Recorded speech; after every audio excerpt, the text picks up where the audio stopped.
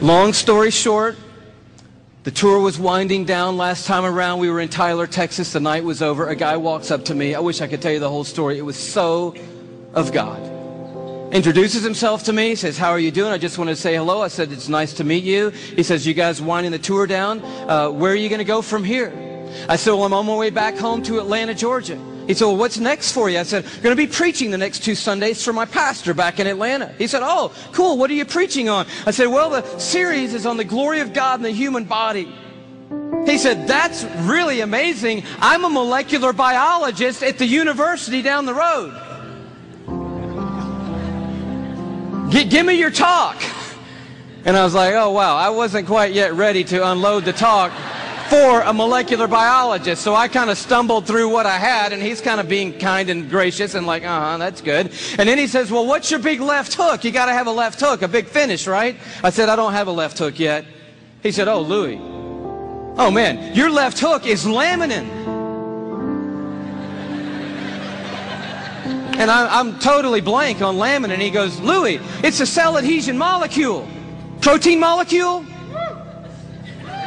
Do you know about proteins? I'm like, no. He said, Louie, cells organize into certain molecular structures, and that determines what protein there are. There are between 10 and 60,000 proteins in the human body. We don't even know how many proteins are in the human body. But one of them is a cell adhesion molecule. It's organized into this certain structure, and that tells the cell what its job is in the body. And this one is a cell adhesion molecule. And I'm like, all right. He said, no, Louie, it's like the rebar of the human body. The steel they put in the concrete when they lay the foundations of things, it's that stuff. It's holding your membranes together. It's the glue of the human body, Louie. It's laminin. You got to tell them about laminin. And I'm like, I promise you, I'm going home and tell them about laminin. And I'm sure when I do, revival is going to sweep across the church and probably around the world when I tell them. He said, no. You got to see laminin. I'm like, okay, let's see it. He said, no. You need to go look it up online. You need to go Google laminin. Like, I don't even know how to spell laminin. Takes his card out. He writes on the back, Laminin. I'm like, okay, I cannot wait to get to my computer and get on Google, click on images, type in laminin, and I'm waiting. And these little thumbnails come up on the screen, and I'm like, wow. That's laminin? The cell adhesion molecule. Woo! I am so excited. I am beside myself. I cannot believe what I'm seeing. I love laminin. I'm so fired up. You should see laminin, I guess. That's the thing, right? Okay. Here is a scientific diagram of the laminin cell adhesion molecule that's holding your body together right now. Okay, this is what I found right here.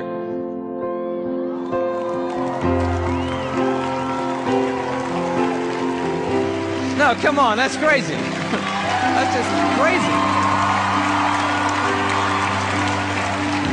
I just can't believe it. I emailed that guy back so fast, I'm like, wow, what in the world? He said, you want to see an actual laminin molecule? I'm like, oh no, man, the diagram was cool for me. I'm happy with that. Don't bother sending anything else. I'm like, yes! And he sends me this image, an electron microscopic image of an actual laminin protein molecule. It looks just like this.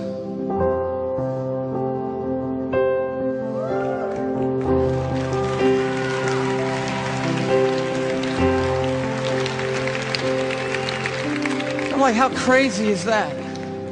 That the stuff that holds our bodies together, that's holding the lining of your organs together, holding your skin on, is in the perfect shape of the cross of our Lord Jesus Christ. And immediately I'm thinking about the words of Paul in Colossians 1. You know this beautiful passage where Paul's talking about the supremacy of Christ and the sufficiency of Christ. He says, for by him, talking about Jesus Christ, all things have been created. Things in heaven and things on earth. All things were created by Jesus and for Jesus.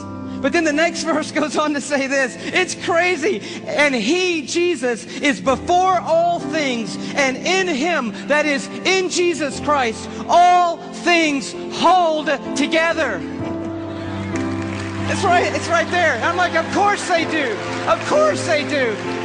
Everything holds together in Jesus Christ. And he goes on at the end of this paragraph, and he just tells the story of grace. He says, for God was pleased to have all his fullness dwell in Christ, and through Christ to reconcile to himself all things by making peace through his blood shed on a cross.